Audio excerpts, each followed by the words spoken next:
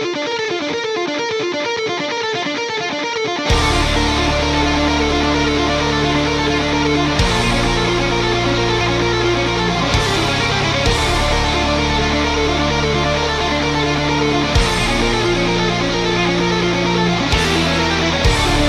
holy words of Elia were filled with the power of the angels, their meaning clear as a glittering stream. They spoke of the last of the primordial wars and of the moment when Thanor, the black dragon, turned against Necron. And he revealed to the angels the place where he was hiding. When the unholy son of Kron discovered this, his rage cracked the earth.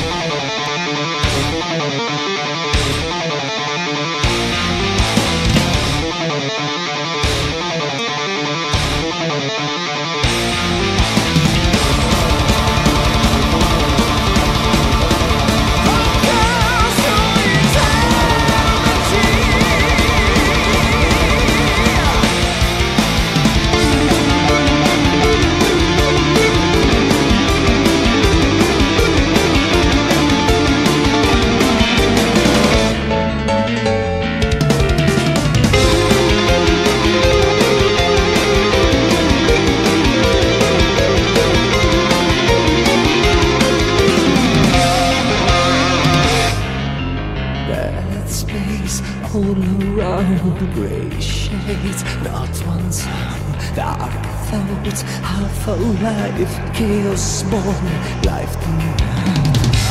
That space, grey shades, dark thoughts, life denied. I live, I feel, I breathe, set me free. I live, I see, a new emotion feels me inside me.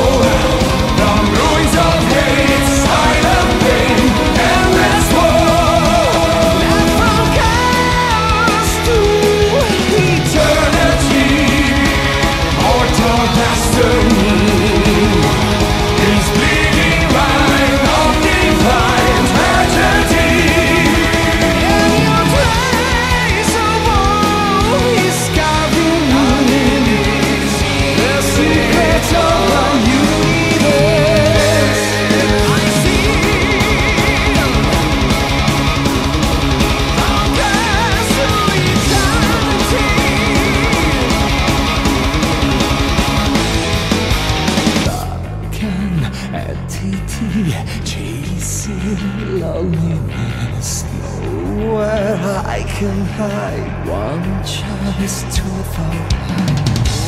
I can be chasing nowhere to the light.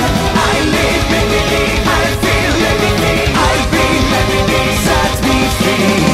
I live, I see, a new emotion feels me inside me.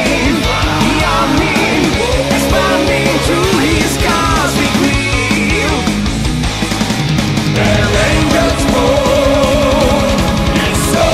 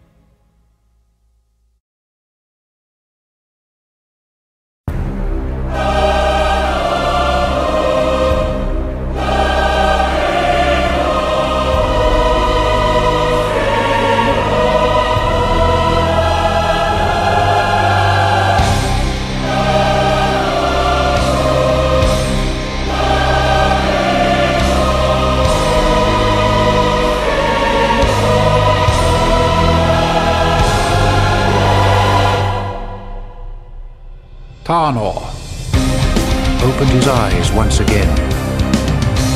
Ailin and Mornir were brighter than ever. He stared at Dargor, still not finished. No. No. Why me? Why? It is the decision of the gods and the angels. But I am half demon. There is evil blood pounding in my heart. You know it. That is the reason why. You have met darkness and light, and you chose. You are the most powerful of us all. Elected, the chosen one.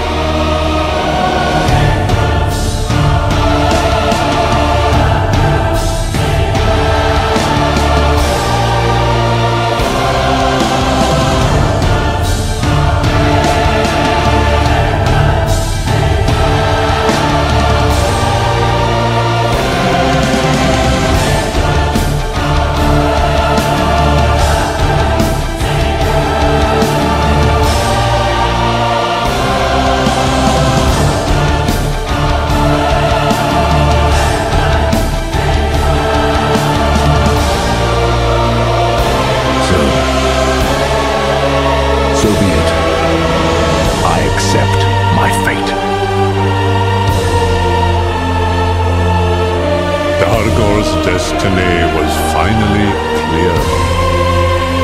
His death was only physical, but from the rest of the Shadow Lord's body,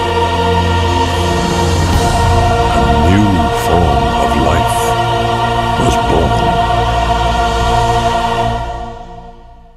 Erian's angelic spirit now embraced Dargor's immortal soul, combining the supreme energies of the cosmos to become pure divinity.